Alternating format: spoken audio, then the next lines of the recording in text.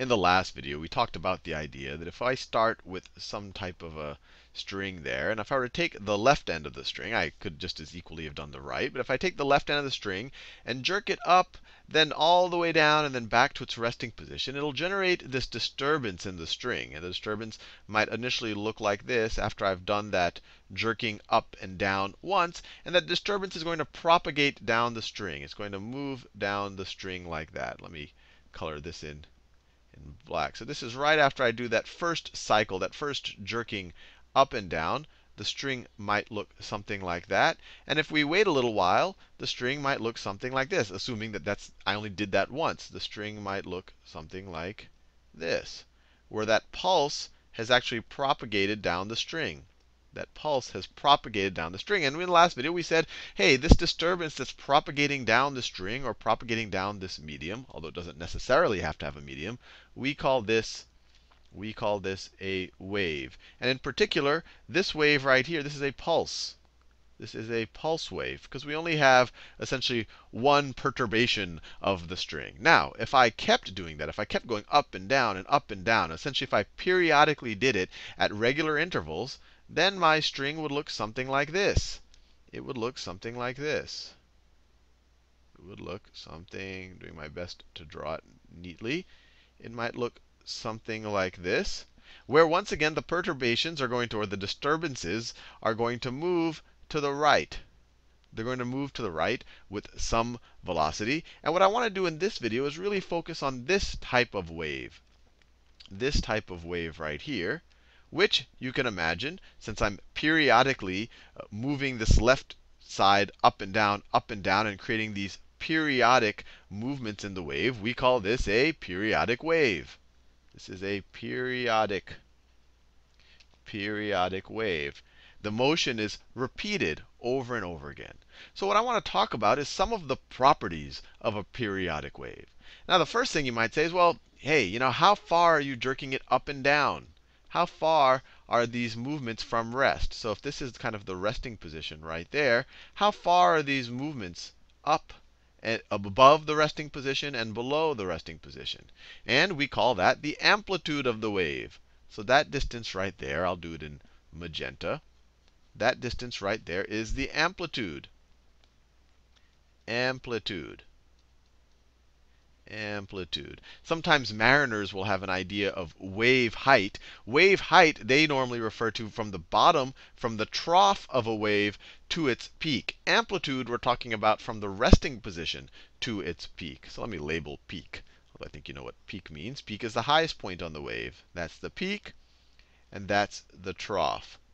If you're in a fishing boat and you wanted to see how big a wave is, you'd probably care about the wave height, not so much the if your boat's sitting down here, you actually care about this whole distance. But anyway, we won't talk too much about that. So that's kind of the first interesting idea behind a wave is, gee, and not all waves are being generated by Sal jiggling a string on the left-hand side, but I think you get the idea that these waves can represent many different, this graph can represent many different types of waveforms. And this essentially displacement from the resting position, or from the 0 position, that is your amplitude. Now, the next question you might ask is, OK, I know how far you're jiggling this string up and down, but how quickly are you doing it? So how long does it take for you to go all the way up, all the way down, and back again? So how long for each cycle, we could say. A cycle is me going up, down, back again. How long for each cycle? Or you might say, how long for each period? Right? We're saying this is periodic. Each period is each repetition of the wave. So this idea of how long for each cycle, we call that the period. We call that the period. And this is going to be a unit of time. Maybe I'm doing it every 2 seconds. It takes me 2 seconds to go up, down, back again. Up, down, back again. That's going to be 2 seconds. Now, a very related term is how many cycles am I doing per second? How many cycles per second? So notice, this was how long Or you could say how many seconds for each cycle. We could even write that, assuming we're dealing with seconds. How many seconds for each cycle? So for example, this, a period, it might look like something like 5 seconds per cycle. Or maybe it's 2 seconds per cycle.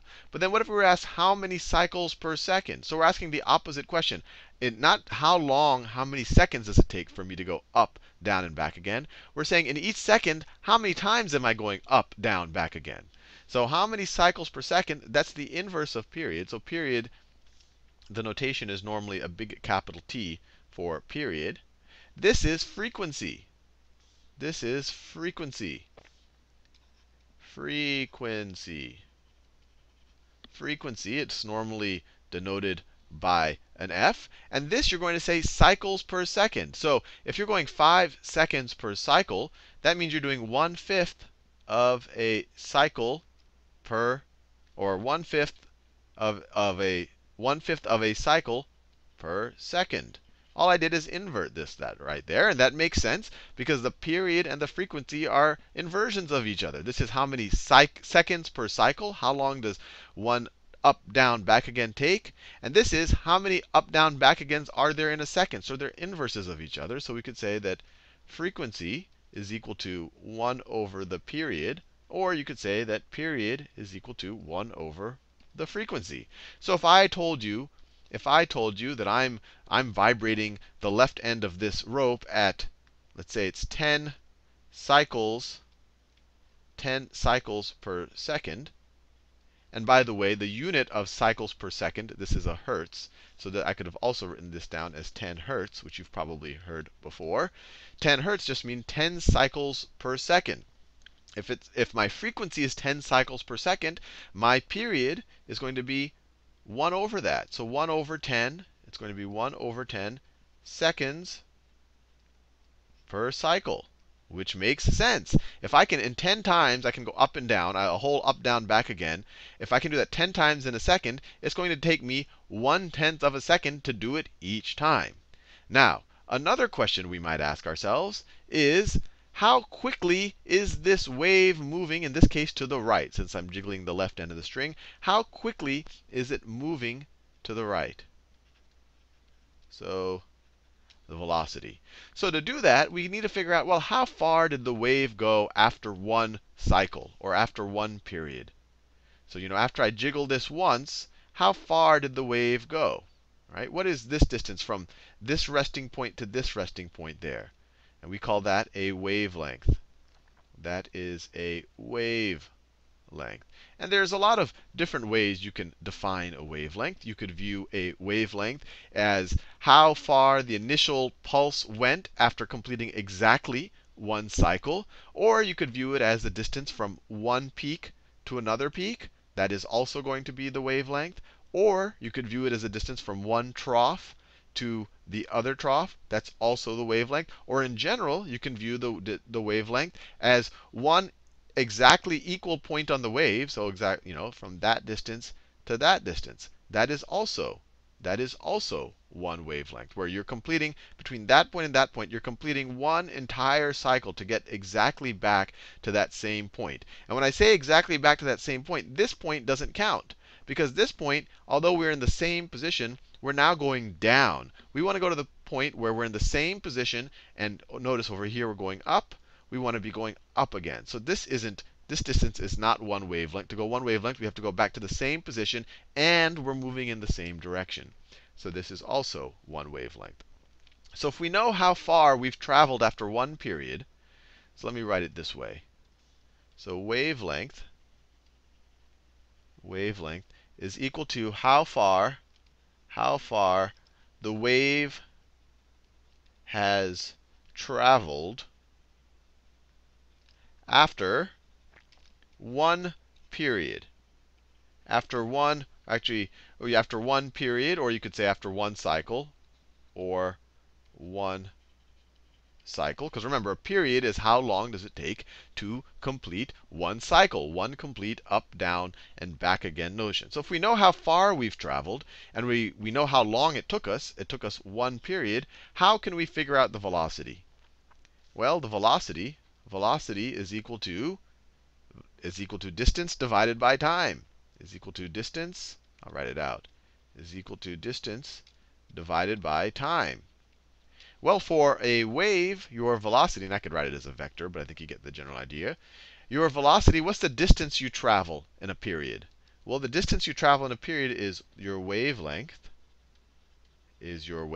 right? After one up, down, back again, the wave pulse would have traveled exactly that far. That would be my wavelength. So I've traveled a distance of a wavelength, and how long did it take me to travel that distance? Well, it took me a period to travel that distance. So it's wavelength divided by period. Divided by period. Now, I just said that 1 over the period is the same thing as the frequency. So this could be, I could rewrite this as wavelength. And so actually I should be clear here.